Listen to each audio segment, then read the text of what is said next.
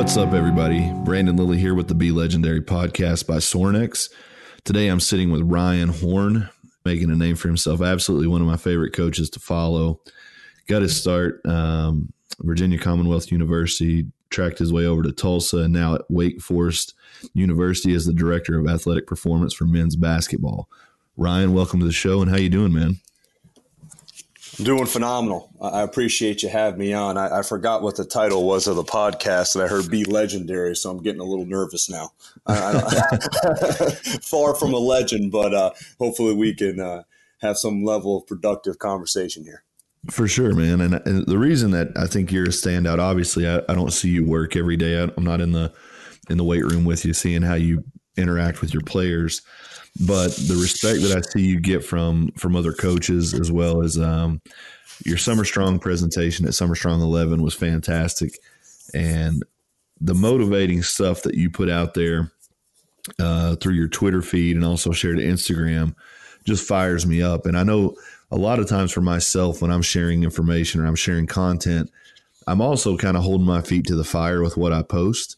And I wondered sometimes if that's not only your way to self-motivate, like you oftentimes will give highlights or things that coaches should be thinking about or focusing on, rather than a lot of the times the shift towards being popular on social media and whatnot.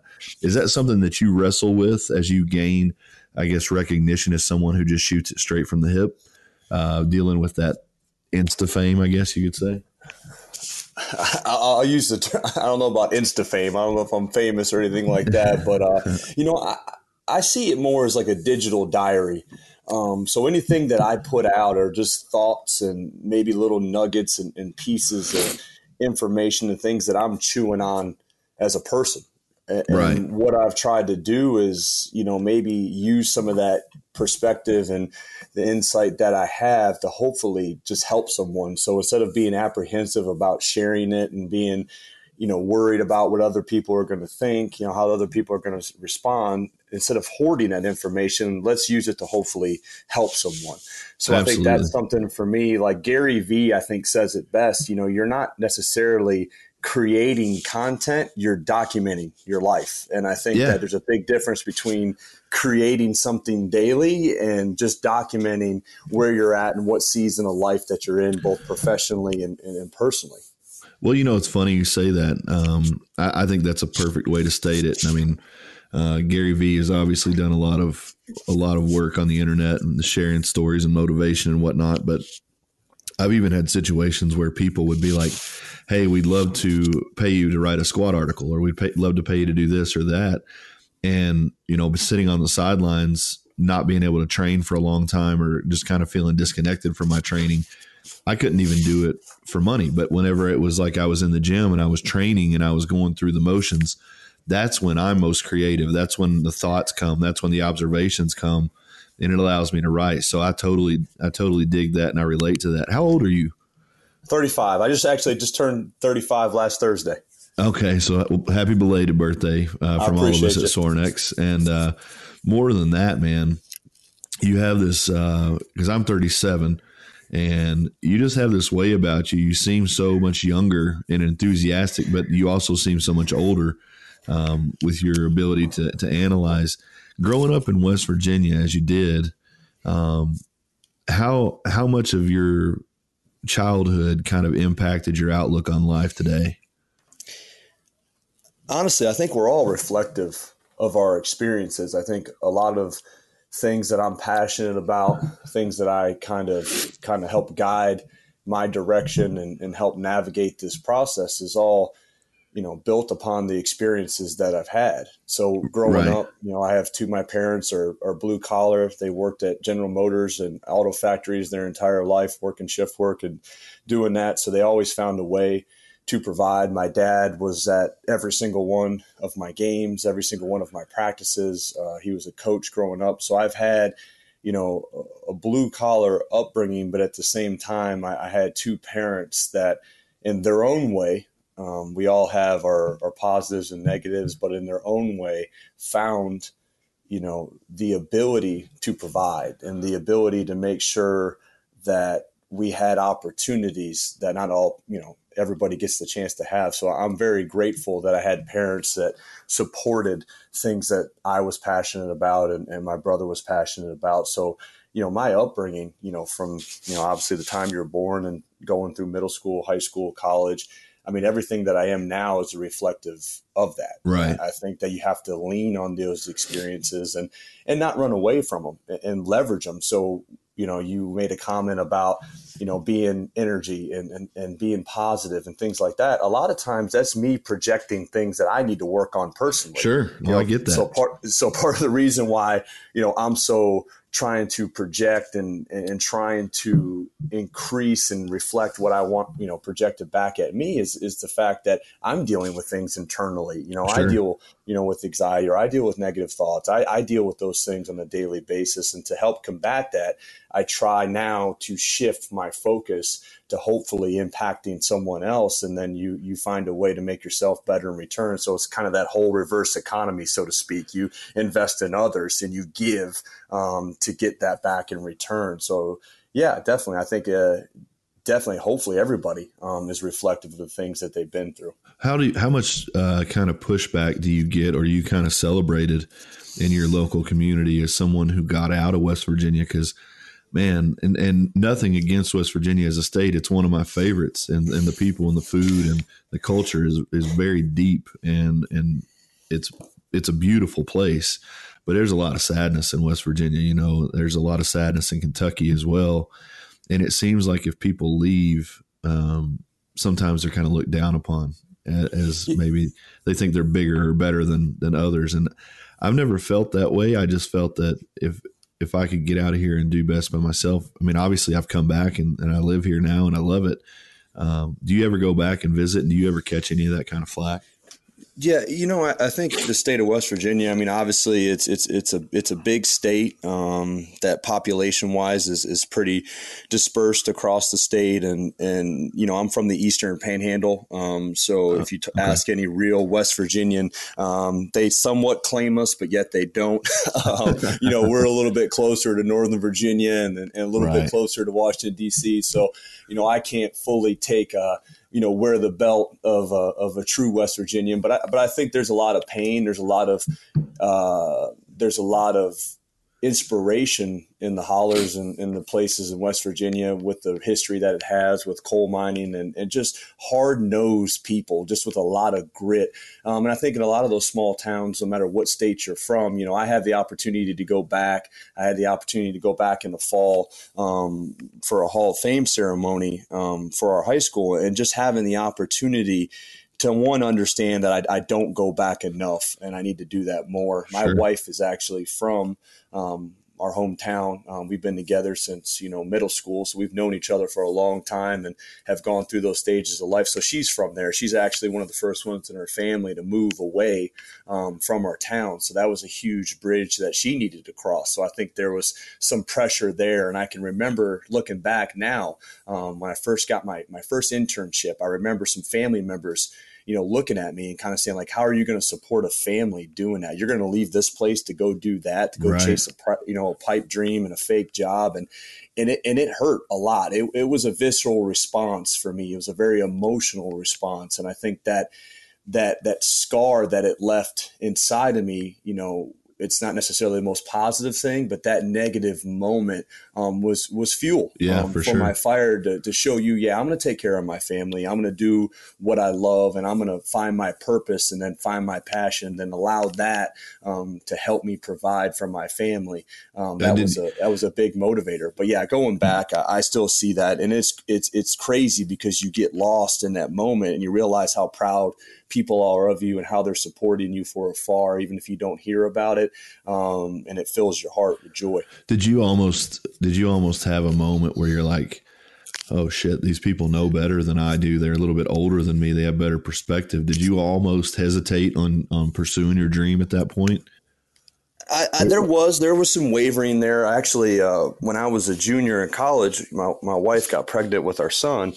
And there was a wavering point where it's like, do you chase the real job or do you run after the fake one, as people say? You Right. know what I mean? Do you go for the quick fix? Do you go do that now? Or do you live with resentment that you didn't chase that? And actually, my wife was the one that said, don't live with that. I don't want you to live thinking that you settled and that you quit. And I've had a lot of experiences in my life where I gave in and I settled, and I quit on myself and I quit on other people. And that was a turning point for me that I wasn't going to allow that to happen this time. So I wavered. But I think most of those great decisions and those great moments are built off risk. They're built off fearing that. And I think that's what propels us to really take that step to go into something that ultimately is going to give us a huge return on the back end. But it's a dark place walking into it. Dude, and to go back to something that I really want to shine some light on, you said you have been with your wife since middle school. I mean, how many years in total have you guys spent together? Yeah, we've been together. We've had a couple spots there when we were off and on, but I mean, it's over 20 years now.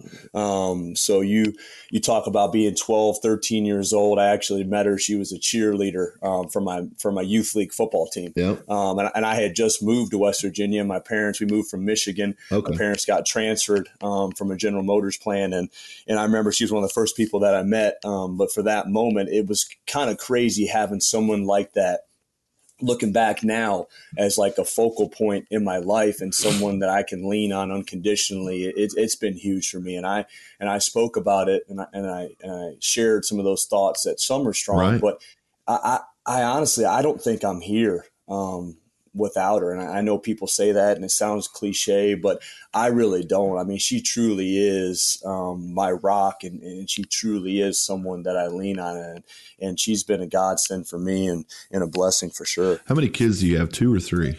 I have 2. Okay. Yeah, my son's going to be 13 Yep. in August, so he's making a big jump right now. That's a crazy transition. He's turned into a little man, so that's always cool to start sharing different experiences with him. And then my daughter, she's 7. She's going to be 8, and I don't think anybody in my life in history has ever had as much control over me as that little one. But I'm not ashamed to say that she's a daddy's girl, and that she's got me wrapped around her finger. So, well, that's awesome, man. And I really do, as I think as a younger person, culturally, we're told to kind of sow our oats and get out there and spread our seed. Is that's kind of a weird way to put it, but that's through media and through history. That's what they tell you, right? Get out there and get it out while you're young. But as someone who kind of buckled down and committed to someone, I really have a lot of respect to that, especially seeing that you guys have worked on it and worked through it, because I know you're not the same person that you were at the same time as you met, and to have evolved and grown together. And really, truly, when I saw you guys, it looked like there was a partnership, a happiness, a contentment. And I don't say that with any negativity whatsoever. Sometimes contentedness can be viewed as a negative viewpoint, but to me, I thought it was completely beautiful. So I give you a lot of props on that. How much does your family get to see you as you as dad, you as a husband versus you as the coach? Early on in my career, I don't think I did a very good job of making them a part of my professional life. I viewed it as, they were at home, I was working, I'm trying to climb that ladder of coaching, and it was 2 separate lives. I was trying to balance the 2 things. And I think across the years that I've been in the field, that was my biggest problem. I was trying to balance things that should never, ever, ever weigh the same. Right. So, absolutely. So you're trying to balance these things that can't be balanced, instead of just, then you're looking at, okay, maybe I need to have work-life separation. I need to be fully present, 10 toes down, be exactly where my feet are and be present with them no matter what time I get. And I made strides on that. Then I realized, okay, now I've got this work-life separation. My quality of life has improved. My relationships with my children and my wife have improved. But why can't they be a part of what I do? Why can't they come around the weight room? Why can't they come to pre-practice, and shoot arounds and game day and things like that? So it's been this, this evolution of balance and the illusion of it, and then to this work-life separation, and to now I want them to be, a part of that. I want them to experience and be around our players. I want, my athletes too, to see the life outside of the weight room. And that's why social media has been such a powerful tool, not only in my life, but also connecting with our kids, because they get to see that, that Coach Horn is also dad. He's also a husband. And I think that it's cool for them to see what happens outside of the four walls of the weight room and at practice. And it's cool for me to see too, as well as what they're doing. So I think that, that's been huge. Do you realize, I mean, systematically how different you are? Just in talking to you for this 15 minutes, it's like you're very counter to the culture that I'm accustomed to. And I don't say this just in the strength and conditioning, but I just say the culture of men. I know that a lot of men compartmentalize their lives. They have their professional life, which usually entails, their buddies and going out to the bar or to restaurants with their buddies after work. And then they transition into the home life where they're walking through the door and they're their dad, they're the husband, they're whatever. And then, it's also their private life, which is like something to the effect of their hobbies or their own things. And a lot of times there's not overlap. And I'm wondering if it's something that you saw in your father, if it's something that you just adopted through failure and through mistakes to be more open. Like you said, in the beginning, you weren't so good at it. So how did you evolve to this open mindset? Because one of the things that I really, really strive for, and I can't say that I've ever fully had it, is this idea of the naked truth and the ability to have someone to really be so completely open with, because there's humor that you'll share with your boys that you won't share with your wife. There's humor and there's things that you'll say, let's say just about an attractive female, that you might just say, man, she looks amazing. She's gorgeous. She's this, she's that you wouldn't necessarily say in front of your wife. But I think somewhere in the middle there's like a balance point where that woman's beautiful, whether your wife's sitting there or not. It might change the way that you say something to it, but I really do believe that if someone is your equal partner, they have fair game to any of that stuff. They have fair game to your understanding. Is that a beautiful woman? And it can become a conversation, or it can become, a point of positivity rather than, jealousy or disagreement. And I wonder if you have that kind of balance where anything's on the table and you're very open with her, because I just don't see that very often in men anymore. I don't think it's a systematic failure of men. I just think it's a systematic failure of culture where we've stopped communicating. I think, from a central standpoint, to the core of who we are, I think honestly, you got to let what you love just leak out into all that you do. And I think that level of connection should really, I've tried to compartmentalize, and I was just left feeling unfulfilled. I was left feeling, whether it's my faith or whether it's something else, you want to be a Christian on Sunday, but are you letting that love leak out, the other 6 days of the week? Are you letting yourself be that? And I tried that, and I tried that earlier in my career, like I've already alluded to, Yep. I had coaching, I had powerlifting, I had these different things. And it's amazing that you're doing all this stuff, right? But you never really ask yourself, like, okay, I'm setting these goals. I'm trying to reach these certain levels in every aspect of my life. But did I ever ask myself, like, who am I setting these goals? Who are they for? Right. Are they really for me? Or are they really for someone else? Do I want to squat 1,000 pounds because I really want to squat 1,000 pounds? Or do I want to squat 1,000 pounds because I want to get the attention and the admiration of the people I look up to and also the people I look down on? I want them to respect me. Sure. So I think that process for me, both, mentally, emotionally, physically, that's something that I do agree. It's not always a commonplace in our culture among men, but you can use your vulnerability, as a weapon and not as a weakness. Right. And I think that's the true sign of a man. Like, I don't want my son to look at me in a way that he's not able to articulate and express his emotions. He's not able to, and I kept those bottled up. I had a lot of emotions growing up that weren't discussed, and I was afraid to talk about them. And it took me a long time to realize that it's okay to not be okay. It's okay to talk to people about, about pain that you're having, about happiness, about success, about fear, about failure. Like these are these discussions. And when you don't hold on to that, I was watching this show this morning actually, and it made a point of another thing of like trying to drown your sorrows, and good luck with that, because they know how to swim. And I think if we, really try to run away from those things and we try to bury them and push them down, ultimately everything's going to come to light. So why not just, not necessarily let it eat you alive, just breathe life to it, and get it out, and don't carry it anymore. Absolutely. And I think something you touched on right there is very important, that I am struggling with this right now. I have an 11-year-old son, and he's soon to be 12.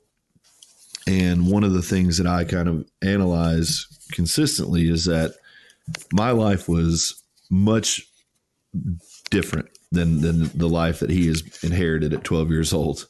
Not that my parents probably sound a lot like yours. They were very blue collar people. They worked a lot of hours. That meant that my grandparents watched after me a lot, meant that I was a turnkey kid or a latchkey kid for a long time. And, that allowed me to get into certain types of trouble, certain types of adventure, not all bad, some very, very good stuff.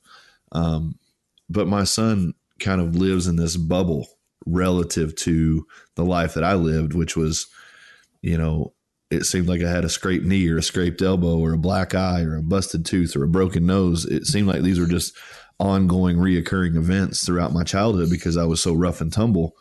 Whereas he's been involved in sports, he's been involved in a lot of the same things, but there's a much more nurturing home life for him, and a much more supportive, I would say, in that there's actually dedicated time to, hey, what's going on at school? Let's talk about your feelings. Let's talk about this. Let's talk about that.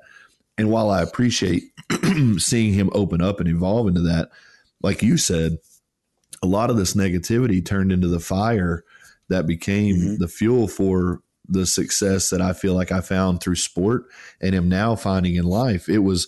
I've definitely thrived with a chip on my shoulder, and I'm not so sure that he's developing that chip. And in one way, as a father, as a parent, I'm looking at that like, yes, we're doing our job.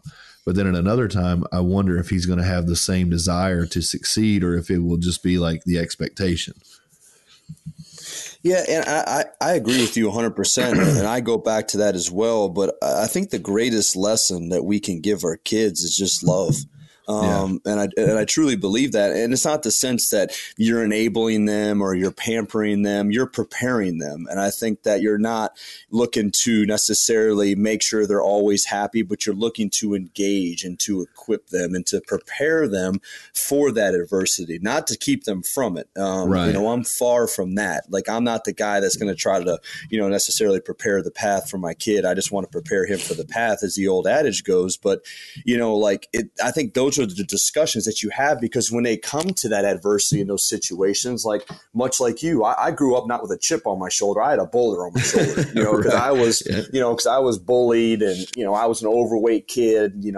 I was a fat kid. I could be honest with myself. I wouldn't probably say that to somebody else, but I could be honest. And, a lot of the stuff that the bullies were saying to me, and David Goggins talks about this in his book, a lot of what they said to me was true.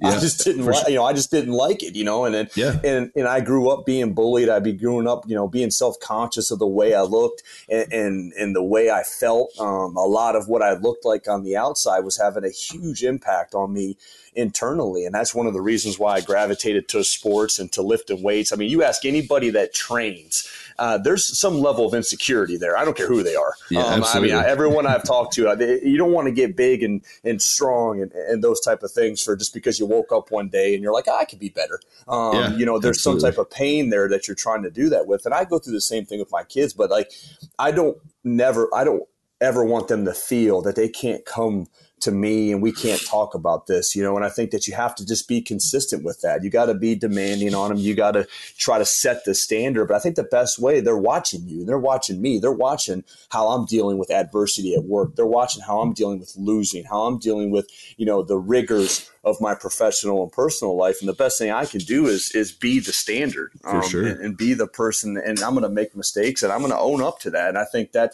that's one area that I'm trying to teach our children now, is to difference between accountability and ownership, and having a level of internal drive to really push past that. But I truly believe that the way the world is, they're going to experience enough adversity. For sure. I mean, other people are going to set that up for them. And I think that, but yeah, that's my mindset.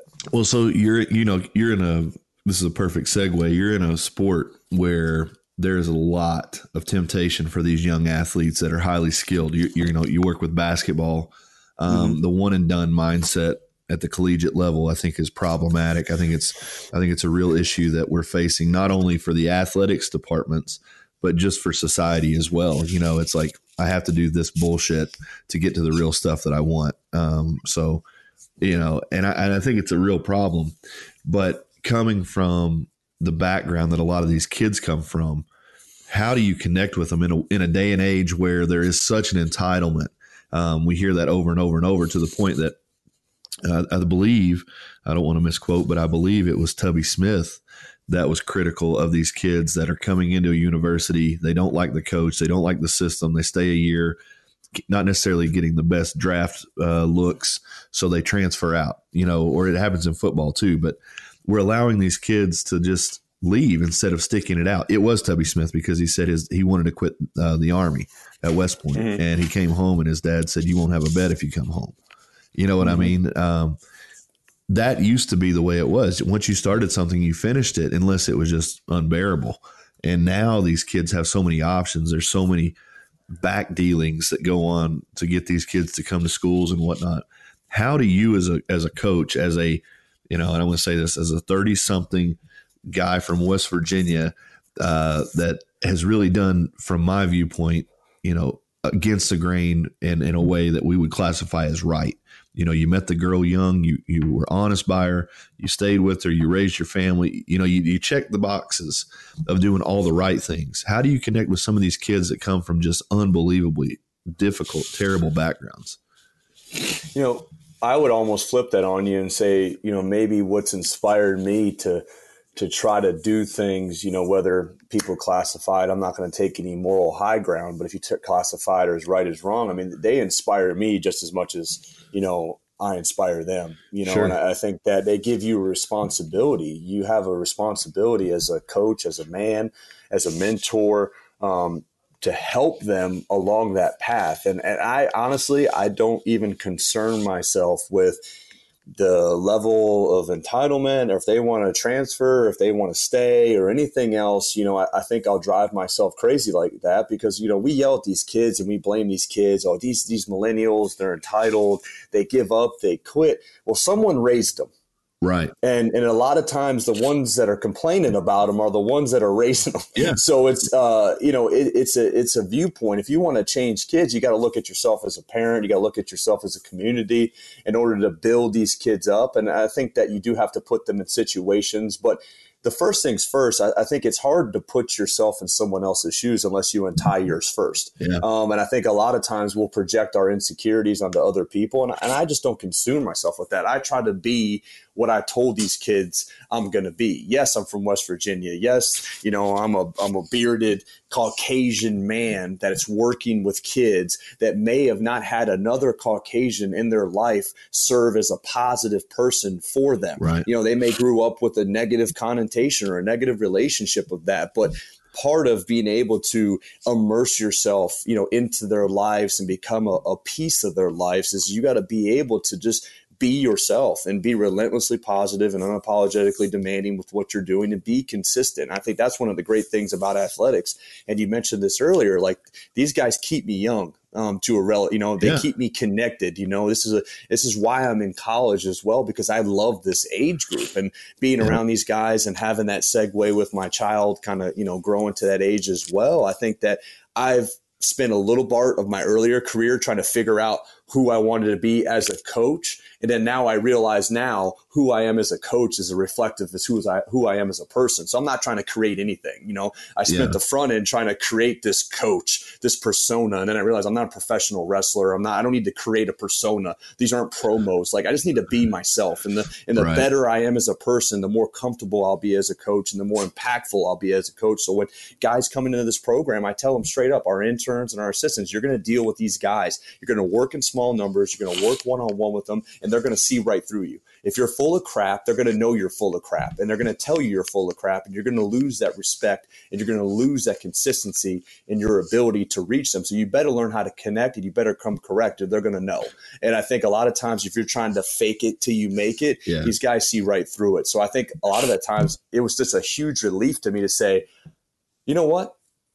The better human I become, the better person I become. Just be yourself. Just be okay with who you are and what you're trying to do. Don't try to be anything else. Don't work to improve. Work to improve. Don't worry about trying to be something that you're not. Yeah. And all of a sudden, my coaching got better. My ability to connect got better. I got more patient. I got more in tune with what we were doing. I was more present. Those things created a better dialogue between me and the kids. But I understand their backgrounds. I've had kids that have ate out of trash cans. Yeah. They came here, they put on 15 pounds, and everybody's like, oh, yeah, look at my before and after pictures. Yeah, the kid didn't have any food. Yeah, he put on 15 pounds because when he came here, he got the basic necessities that a human deserves: food, water, a warm place to sleep at night. He wasn't bouncing around from house to house, from couch to couch. And now he's actually getting someone to help invest in him and support him. And it's reflective in how he's producing. That's all that was. Not because I'm some, upper echelon elite strength and conditioning coach, and I think that's a key part of what we do. You got to be careful,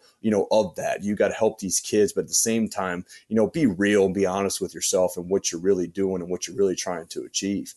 So, you talk a lot about the impact of real and the impact of who you bring into the fray. So a 2-part question for you. When you walk into a Wake Forest, who at the time that you took the reins, the basketball program was somewhat in disarray. I don't want to infer anything there, but it just looked like I remember some of the glory days of Wake Forest, and they were not on that when you walked in the door. So walking into a situation where the university is somewhat reeling from previous seasons, you're trying to right the ship. How do you create culture? How do you take over and implement positive in a place that doesn't have a lot? And then 2, how do you select your staff? Is it more selective on the program in front of you, or is it more, selected on people that you've worked with in the past that can work well with you just at any situation? Because I've seen both. I've seen coaches that will hire strictly for a situation, and I've seen coaches just continuously bring the same staff that they can retain along with them. That's a loaded question, and I'll try to go, attack it piece by piece. Perfect. First things first, coming into a program, but especially people aren't projects. They're not something when you come in, you try to fix them. You're trying to do these things like you're trying to meet them where they are. And so when I come into a program, or when I came into this job and this position, and we came into this position as a staff, I'm not trying to necessarily fix anyone. I'm trying to see where these kids are, and I'm going to meet them where they are, understanding where they've been, understanding where they are, and then ultimately where we need them to be so they can help themselves and in turn help our program. So I think it's not something necessarily that needs to be fixed. And when you're looking at that culture, the big C word that everybody throws around, I think a lot of times you think of this culture piece as like a puzzle, that if you get the right pieces in place, you get the right people, and you just put this puzzle together and then you're good. But I would more compare it to like a petri dish. It's this living, breathing thing that's either fueled or put out by the daily actions and the people that you have. Are people pulling the rope in the same direction? Are you going in the same direction? Are the actions and the thoughts and the interactions and the collisions, not really bumping into people, but the collisions you have within people in that organization, is it something that's helping you get towards that purpose, or is it something that's taking you off course? So I think for me, it's about being consistent every single day. And with our staff, I don't hire positions, I hire people. Right. Like I want people that want to be here, that want to coach, that want to make a difference, that want to really invest not only in themselves, but invest in people. I don't want fans. I don't want, people that are coming in trying to move up the ranks. I want people that want to come in and make an impact. And I can't tell you the number of people that I hire that I get resumes in. I don't even really look at the resumes too much. That's probably a weakness of mine, but I just Skype and I want to get in front of you and I want to have a conversation with you. I want to know that you want to make us better and that I can make you better. I want to know that I want to be around you and you want to be around me, that I'm able to tell you the truth and then you can tell me the truth. So hopefully we can get better. And I think that's a huge piece for me and the staff that I keep around me. It has to be people that I trust. It has to be people that are going to be honest with me. It has to be people that I want to be around. And in turn, I think that synergy leaks out and it really impacts our athletes as well. But that's my process. Like I didn't come into this thinking it was anything but what it was. Right. And I started off, I still remember to this day, you know, you go from one place, you build it up, you're there for a couple of years, you got a core nucleus of guys, you're rolling. It almost gets too easy, but I'm a sucker for really trying to get things going in the direction that you want to see. I've always gravitated towards the kids, the guys and the girls and the athletes that were hard to reach. Those are the ones I always gravitated towards. No matter what the sport was, that's who I gravitated towards. And even when I came here, I mean, we started at one area and we had to get to another, but it's been every single summer, every single block, it's been something different. And we're far from where we want this to be. But my only goal is to leave the people in this program, leave this position and leave these, you know, everyone that's kind of invested that's came through here as a part of our staff to leave them better than what we found it. Like that's really the only goal. And I think that so far we've been able to do that in some areas and in a lot of areas we still have a lot of work left to do, but that's what makes this job great. That's what makes this profession great is the ability to do that every single day. And I think that's something that you got to lean on. You got to embrace that. Do you feel like, you know, it is a meat grinder. I don't care. Even if you're at the best of times, it's a meat grinder, right? Because it is this day in, day out. Mm-hmm. We got to bring it. We got to have we got to have the momentum through every block. Okay. It's spring ball. It's summer ball. It's, it's preseason. It's whatever. All of these things require a high demand. Dude, how do you unwind from this? Like, how do you find the time to shift off of it? Because I know one of the worst cases of burnout can come because you are so dedicated to the job. You want it to do so well and you take on so much responsibility that it's hard to turn that off sometimes. Do you find yourself struggling with that or do you do a good job of unwinding? Oh man, I mean, I struggled with it so bad that I almost left the profession. There was a point in my career where I lost sight of that. I tried to be everyone or everything to everyone, and I got spread really thin. It affected my home life. It was affecting my work life. I reached a tipping point, and I fell off, and I only not hit the bottom, but I hit the bottom and bounced about 40 feet up in the air and then went down and hit the bottom again. And I think that was honestly a turning point for me. And I realized that, burnout is real. No matter how waking up at 4 o'clock in the morning and putting it on your Instagram story and you're thinking that it makes you tough and in return, it really just makes you tired and you're not really able to adjust the things that you're doing in your life to make the best impact. But you put so much into other people that you really forget that a burnt out fire lights up no one. Right. And I think as a coach, we forget that. We want to be everything to everyone. And you can't light other people's fires if yours is burnt out. Like, it just doesn't work like that. So I think coach health, as far as your sleep, your hydration, everything that you need to be the best you, because that's what the athletes expect. They don't like when you have bad days. They got this persona of who you are and what you bring to the table, and you're requiring that of them. So you got to give it to yourself. Now, I only work with 17 guys now, but I've been back where I had 6-7 teams. And, early in my career, I've done that too. And it presents unique challenges at every single stop. It's done that. But, I burnt out. I mean, I was pretty much no fire left. And I think what happened is I lost sight of my purpose. And I talked about this at Summer Strong. Yep. It's like, once you know your purpose, you'll never have to manufacture your passion. And what happened was I was relying on my passion and it wasn't something I could stand on. And then sooner or later, I just crumbled because I lost sight of what my purpose was. And in order to fulfill my purpose, I have to make sure that I'm investing in myself as well. And that was a huge turning point for me. And I'll never forget, I called my mentor, at VCU, Tim Contos, who's like a like a freaking brother to me that molded me in this profession. And I spoke with my wife and I called people that I trusted, and they all had the same thing to say. It's like, you've put this work into this. You've put so much into it. Is it the job or is it you? Right. What can you do? And I reached this point where I was pointing fingers. I was working too many hours. The coaches were picking on me, or, my situation. I wasn't getting paid enough. I wasn't this. I wasn't that. And you become immersed in this negativity. And sooner or later, it's all you see. It's like when you want to get a new vehicle, you want to buy a freaking new truck. And everywhere you look, you see that truck. Why? Because you got your eyes open. Now you notice because you're looking for it. Right. And then that's what happened to me. I became negative. I became critical, and I became no one that you really wanted to be around. I was falling asleep at the dinner table. I wasn't spending enough quality time with my children and with my family and with my wife, and I wasn't as impactful at work. So I reached that tipping point. And for me, I had to burn out. Like, I had to hit the wall to really do that. Some people can get, ahead of it. They don't have to reach that point.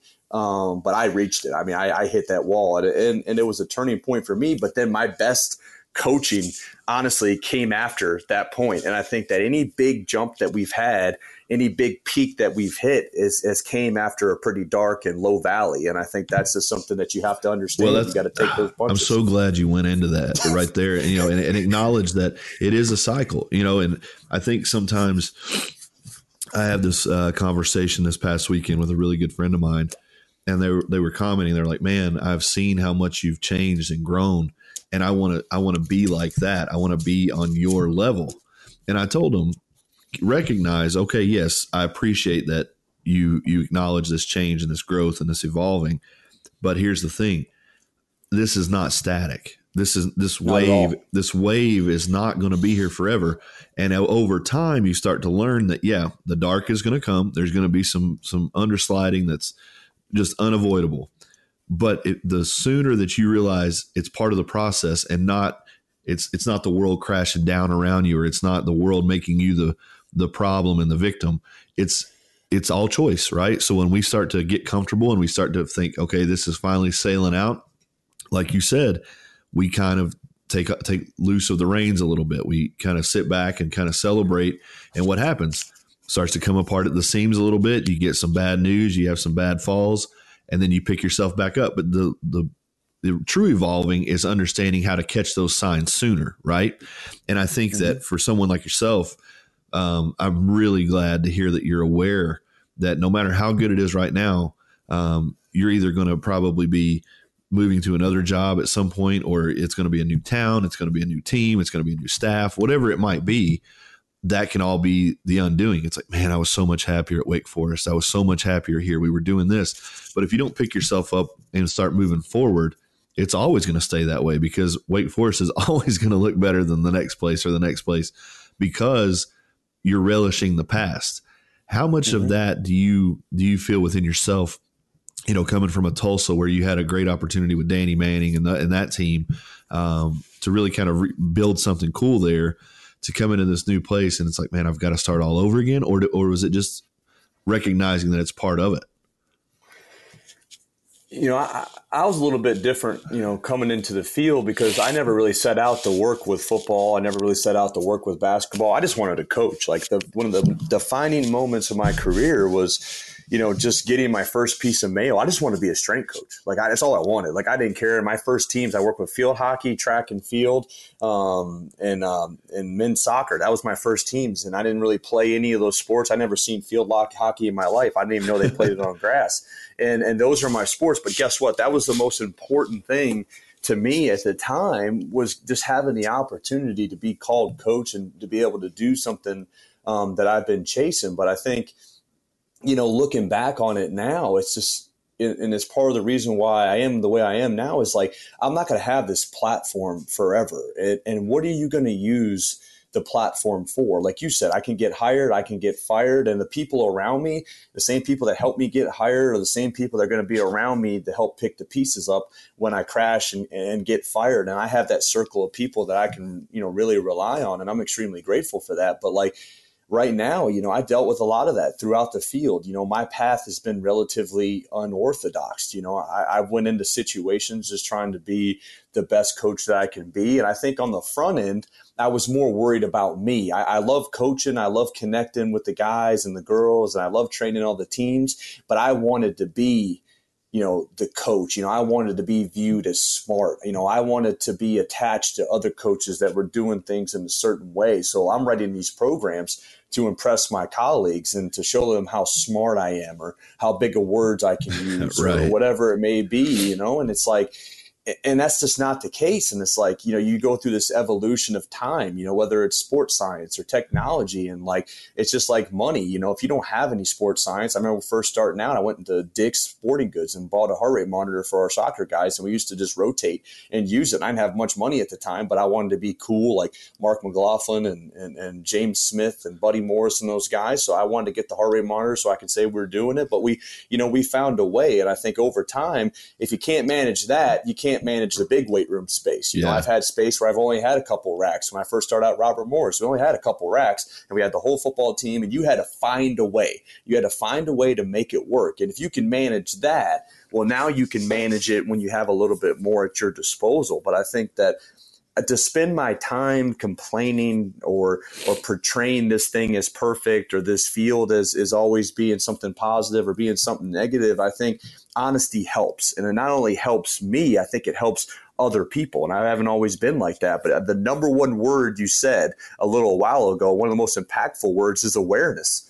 Like if you don't have awareness, how are you going to help the kids and how are you going to help yourself? I think awareness is huge, but to run away from it or try to keep that stuff bottled up, like that's not help. Like you're not going to find a chapter in the book about how do you make it to your kids' practices and how do you do that? That's not going to be in the CSCS manual when you're preparing to get certified as a strength coach. They don't talk about that.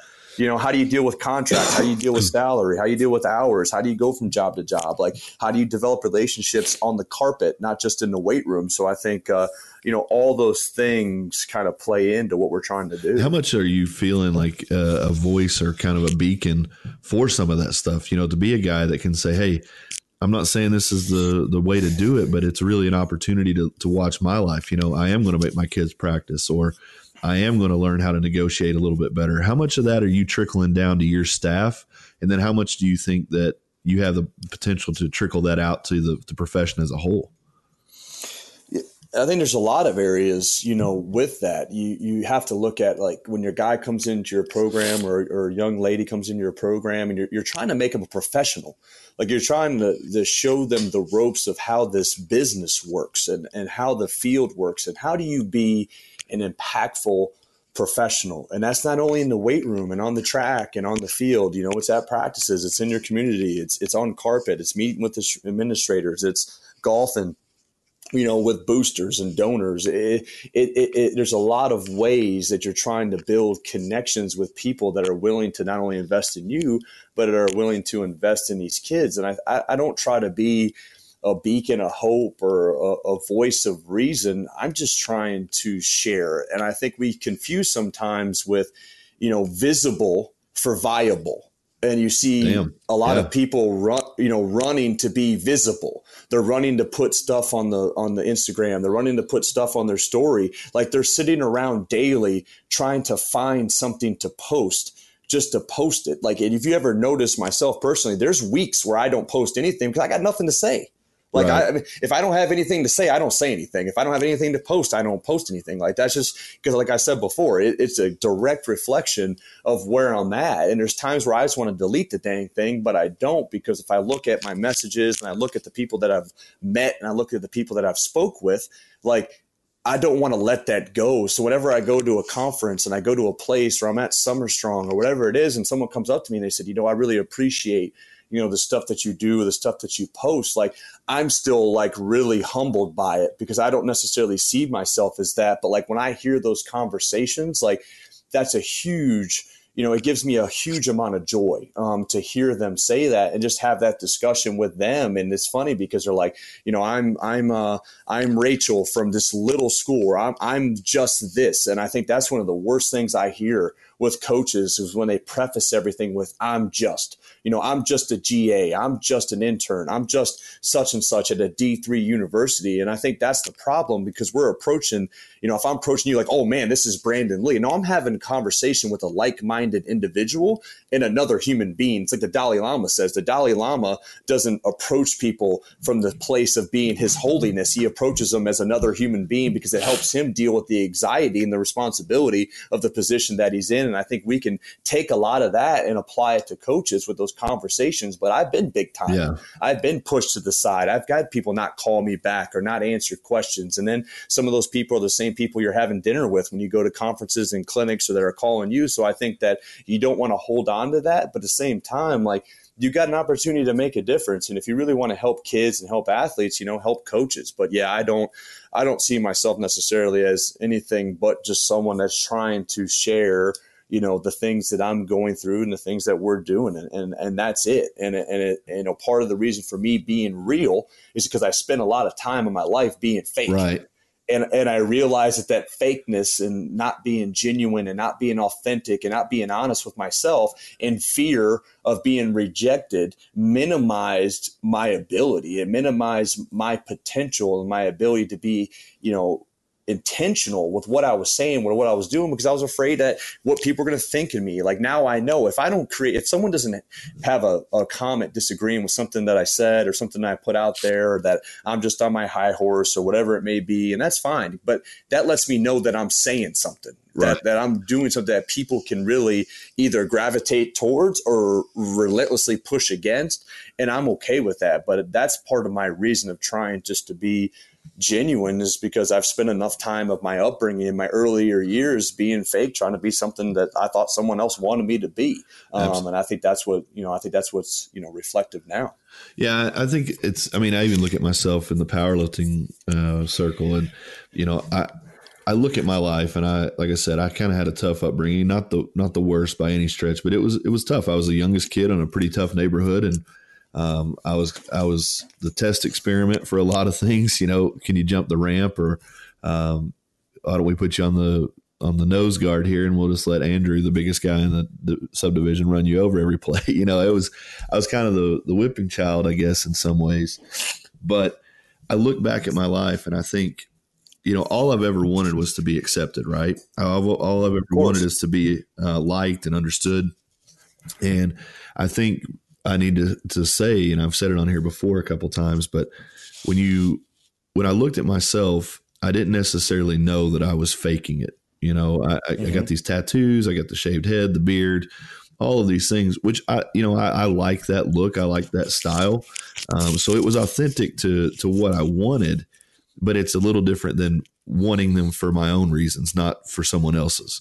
And I think that part of the faking it is almost mimicking in a way. And I think it's a part of the process. I don't know if a young coach at 22 or 23 years old can stand proudly and say, I know exactly who I am. I've been through this shit. So I think, I get the concept of faking it till you make it, but also understand that faking it isn't necessarily the worst thing. I think if we could redefine that into something else, like mimicking or whatever, it might be a better way to really look at it. But I totally get that feeling now. Like when people comment on my hats, or, the way that I dress now versus always being kind of tied to sweatpants and a sweatshirt, being 340 pounds, but to be able to change myself, people are like, well, which guy was it? And it's like, I'm a little bit older now. I'm a little more comfortable in my own skin. I'm a little bit more attuned to who I am. So this is who I am. This is who I've always been. I just didn't know how to express it.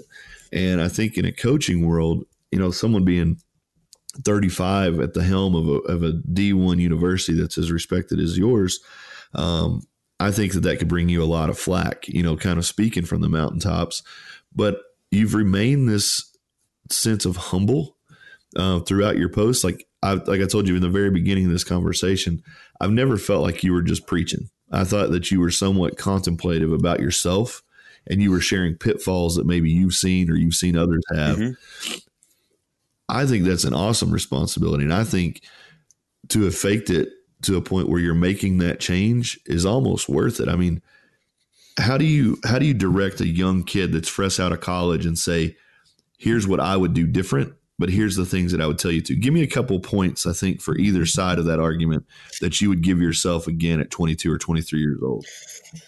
Yeah, and I think you brought up a great point with the faking it. My issue isn't necessarily you got to find a way to fit. And I think fit in the sense that you have to find there's going to be positions that you're in that might be the only opportunity that you have, and it's not a great fit for you. So you have to find a way to make that thing work. But to me, when I hear like, fake it till you make it, or even like, I love what you said about mimicking, to me, it's more believing in it until you really achieve it and you reach it. So you believe in yourself and your ability to push forward and do what you need to do, but you never compromise your character and you never compromise those things. And it takes time. Like the guy I am right now and the man I am at 35, I hope to heck I'm not the same person now that I was when I was 22. For sure. And I think that we have a responsibility as guys that when you've been in this field for over a decade, you're like in rare air because people just don't stay in the field. It's not something you see a lot of guys retiring, as coaches. So as you continue to make your way throughout this field, I think you have a responsibility to just show that process of what you went through, not to tell anybody what to do, not to criticize them, not to anything like that, but to understand it. Like the things that you're sharing and the things you're giving forewarning about are coming from a place of experience, not from a place of judgment, right? So like when I talk to a young coach, which I have a terrible time saying no, like when, when we go to a conference, and I love talking shop, and I love seeing young coaches, and I love trying to help them because I've been the guy when I went to my first conference. I still remember this in San Antonio, Texas at the coaches conference. I remember going there.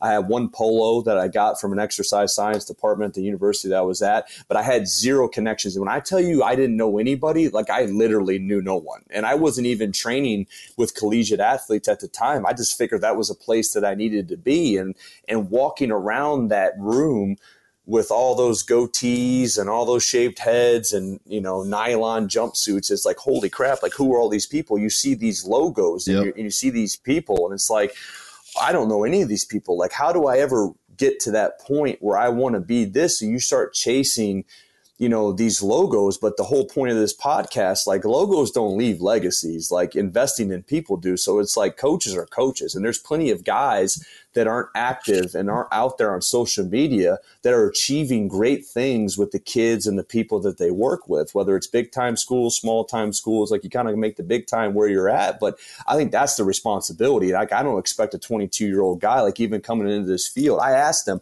what do you want? Right. And they're like, what do you mean? What do you want out of this field? And they're like, well, I really want to serve people. I really want to make an impact. Like, yeah, I get all that. But like, what do you want? Right. And they're like, well, I want to be able to provide for my family. Okay, how do you want to provide for your family?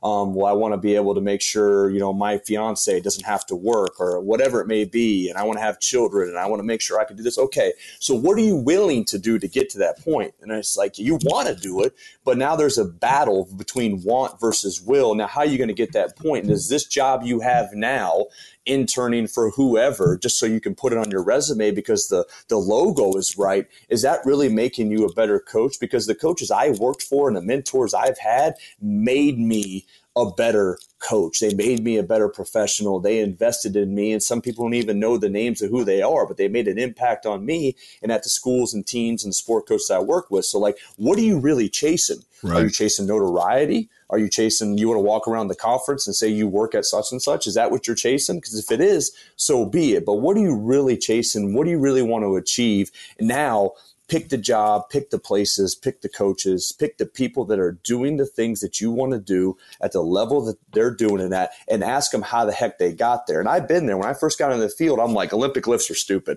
You should box squat everybody, even if they only squat 90 pounds. You put bands on the bar, box squats only, no free squats. Olympic lifts are stupid.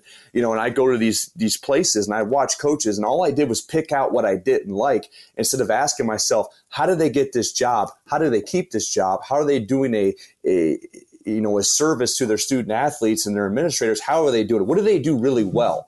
and my perspective started to shift. So now when I go on site visits and I meet other coaches, I'm trying to basically feed off their fire and figure out what they do well. What do they leverage as far as their strengths? What do they leverage to make themselves better? That's what I want to learn about. Now, I have no time to argue about preferences and argue about little things that I like more than what you like. I really want to learn about that person and really learn about what makes them tick. And then how do they reach, a level that they're at now? Then how do they stay at that level? And I think that's been more important for me. So that's my advice to a young coach. Like, put it all out there. Don't wait to share. Don't wait to try to help someone. Don't wait to try to help your kids. Figure out what you truly want. Understand it. We already talked about it. The first 5 years for me were absolutely brutal. Yeah. Now, it's all relative. I wasn't, in the service and fighting for my life and fighting for this country. Now, that's all relative. But in my season of life, like the first 5 years, almost broke me, but it's also what defined me. For sure. So I think those first 5 years were huge. So now as you work your way up, it may not be the same situation, but the decisions you're making are more impactful. There's a little bit more risk involved in certain areas. But that's my question to young coaches, like, how are you going to make a difference? What do you want to do? And then now, what are you willing to give up? What are you willing to do to make that thing happen? So I think that's always my thing. But I don't want anybody to ever shortchange themselves based on where they start, who they are, because my path has been relatively orthodox and believe and chase that path if you think that's what's best. Well, as this whole thing has gone, that's been just fire after fire. Actually, talking about doing stuff in the moment and staying connected, dude. I just want to give you so much props because I went straight to the Instagram story and I was like, we're 48 minutes in and Ryan Horn is on fire. Like, this has truly been one of my favorite podcasts. So before we wrap it up here, I want to hit you with a couple quick questions. Okay.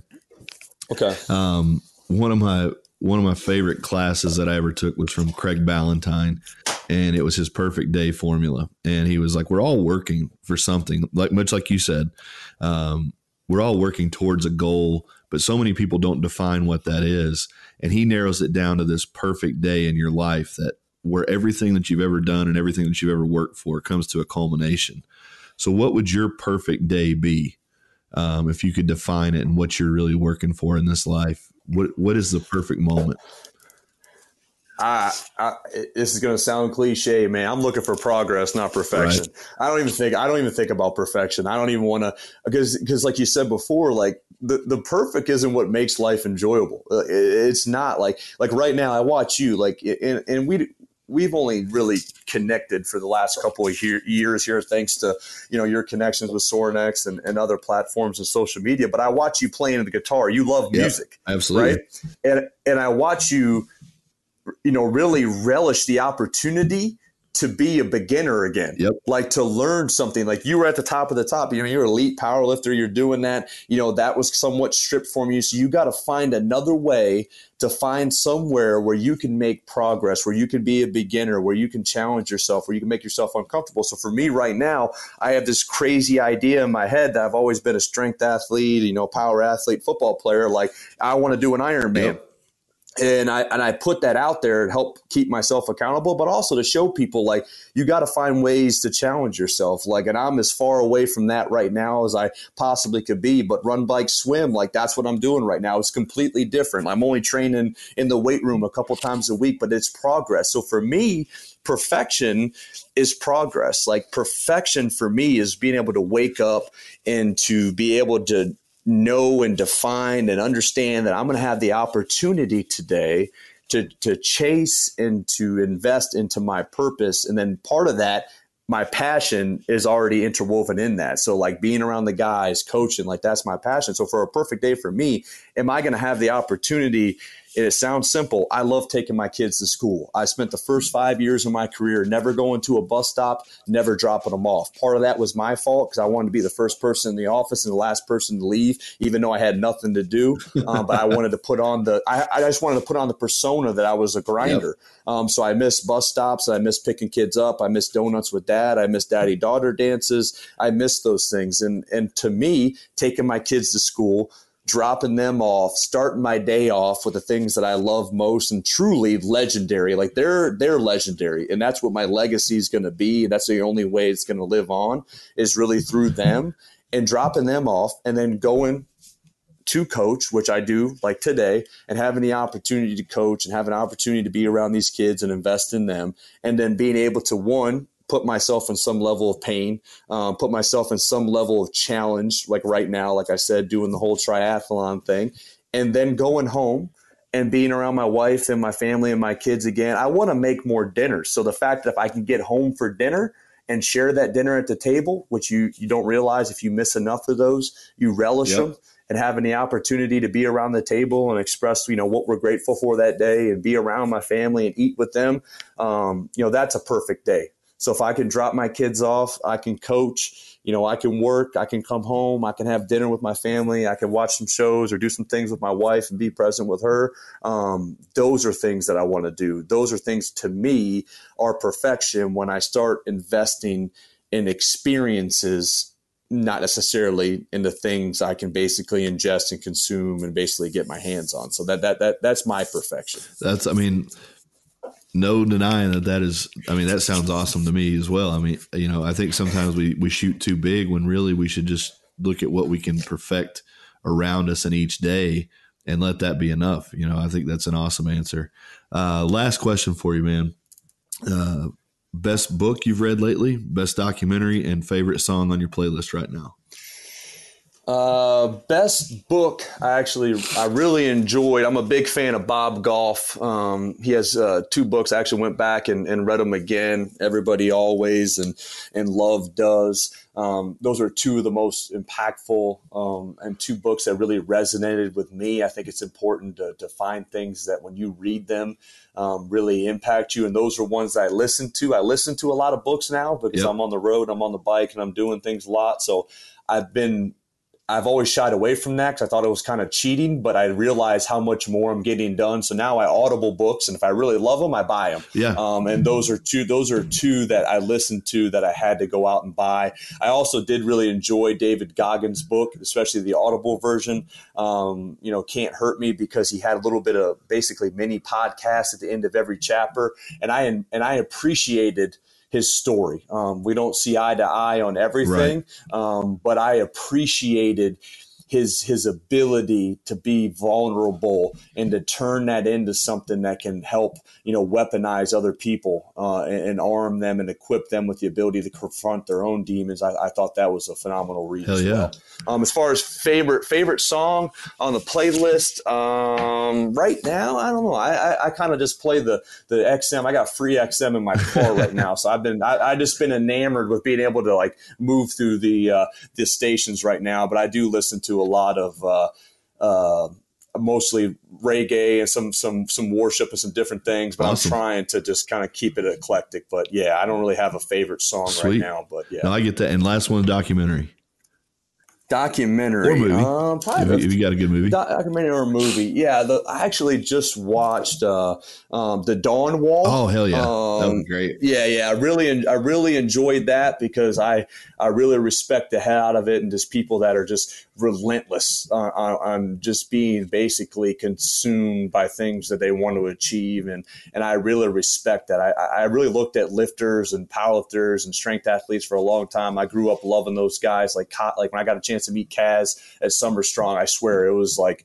oh man, I was so starstruck. I was a little fanboy at the moment, but no, I've really shifted and learned to appreciate other areas, endurance athletes, ultra marathon runners, climbers, explorers. I'm really fascinated with climbers, especially that just see something there and just know it needs to be climbed because it's there. And I think that's something to me that's is extremely motivational and just inspiring to see guys like him and Alex Honnold just do what they do. So yeah. Well, hell yeah, man. I mean, this is about as fun a podcast as I've had. The hour went by so quickly, and I hope it's the first of many. Ryan, you are someone that I look up to and respect for what you're doing, and in the weight room as well as through social media. I think you're using it the best way possible. So thank you very much. You do define what it means to be legendary, and I'm proud to know you, man. Thanks for coming on here today.